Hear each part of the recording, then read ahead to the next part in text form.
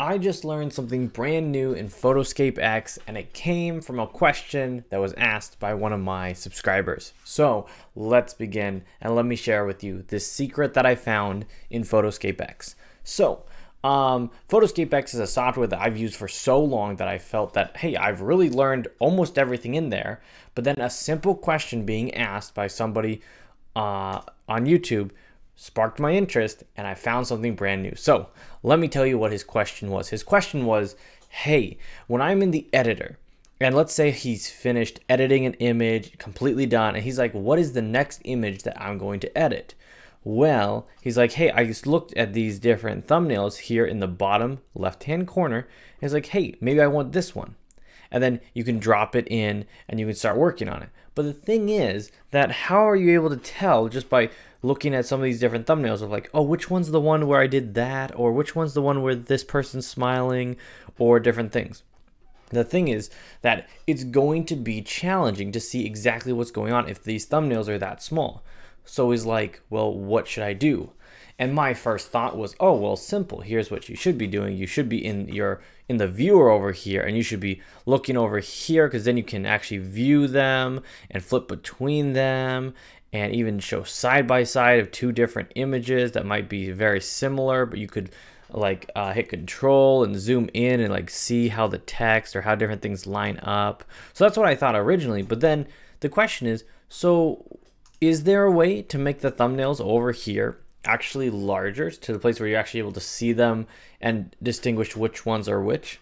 Well, actually you can, and I was very surprised. So basically what you'll want to do, you got all these thumbnails over here. You'll want to scroll down to the bottom where there's an open space, and you'll want to right click. What this does is it opens up a place where you're able to go to flag, so you can look at some different things over here. And this would be kind of jumping to different sections or things like that. Most of that is stuff that's up here in folders, favorites, both, stuff like that. But the more interesting one is down here where it says settings. You click this and you open up this window that I've never seen in PhotoScape X before. Very interesting. So it shows that right now how it's organized is by name, A to Z, you know, 1 to 9, however that would be. So you have that, but then you also have this stuff down here, which you could click over here, and it changes the background, which I think is really kind of interesting. So you can kind of flip through here and get some kind of a background that might be helpful for you. So you can figure out what works nicely, but what's cool is that you can make it something more than just what it's always been. So there's a little bit of customization there. So I think that's really cool. So like maybe you do this one where it's this gray and it turns to black onto the side, pretty neat. But then you have this slider down here. This slider is super clutch. What you can do is you can slide it to make these thumbnails smaller, or to increase the size of these thumbnails to the place where you can get it to be one per slide. So basically then you could well, okay, maybe I take back my statement. I take back my statement a little bit. Basically to the point where these thumbnails are much bigger, because before they were like this, where you'd have, even if you increase this window out, you'd still would end up with about the same size. You would crunch it where you have like 3 to a row. It's like you still can't really tell. If you're working in such a way that you really want to be able to just grab the next one, you can make it so it's 2 or even 1. And based on how big you can make them right around here, it looks pretty good. You could really take a closer look and be like, okay, I want the one like this. And like this might not be the best example, because some of these are where I'm taking 4 or 5 pictures of the exact same thing. But if it is something where it's like, oh yeah, here's that wedding picture of this, and then we did that, and then we did that, you could go through and edit a lot quicker. If you want to use these thumbnails, that's a super big key that you've got to know about. Just right clicking and then going over to the settings and adjusting that stuff makes it so much easier. So that's super huge. Now a question would be, is this available in other panels? Like, okay, you right click over here, you're like, it doesn't look like it. Doesn't look like it's available in other panels, or at least that panel. Right click over here. This is looking more at just the editor. Maybe if we close out of the editor, Nope, doesn't look like anything for the background there. Let's see, there's this background button over here. So let's say we hop into here, background. You can kind of click this to give you a bit of a change. So it ends up with this lighter background, which could be helpful depending on what kind of workflow you're doing. I could definitely see that being helpful at times. Let's see. We got over here, save project, different stuff. Trying to find out if there's other types of ways that you're able to customize parts of the interface. So we've got this stuff.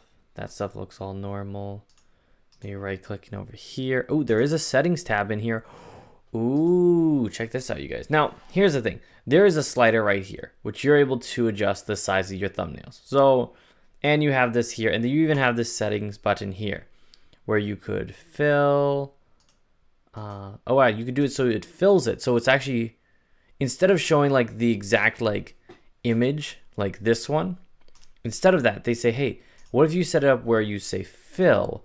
So then it zooms it in so it fills the entire section and it makes the thumbnail a bit bigger. So depending on what you're doing, if you have to see the edges of everything and see how it was shot in its orientation, it might not be the best, but that could be really helpful. Show GPS badge, tilt. You could have them all tilted. That's like super random. Why in the world would they do that? But if you wanted to do it like that, maybe that's your style. Spacing. You can make it so there is no spacing.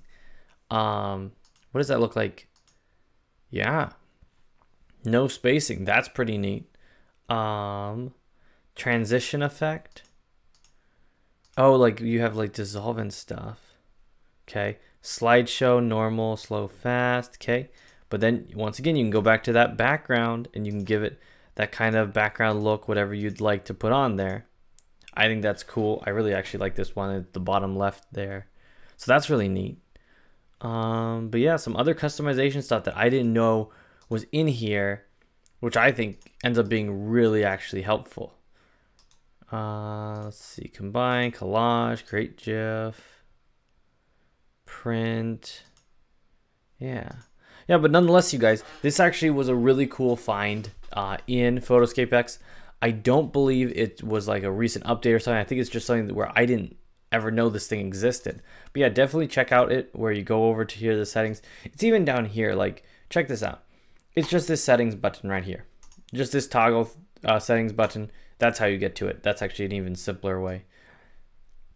So then you don't have to try like right click in between a photo or something. Very cool. But yeah, I'm super pumped. Like if I select this and I hit star, does it star it?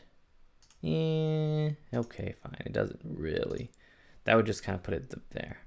But yeah, I hope this was helpful for you guys to be able to check this out. This little secret that I found in PhotoScape X, I think can boost your productivity, especially looking at the customization that's available in the viewer. This could really help you to be able to get work done faster. And I think that's at the end of the day what we're trying to do.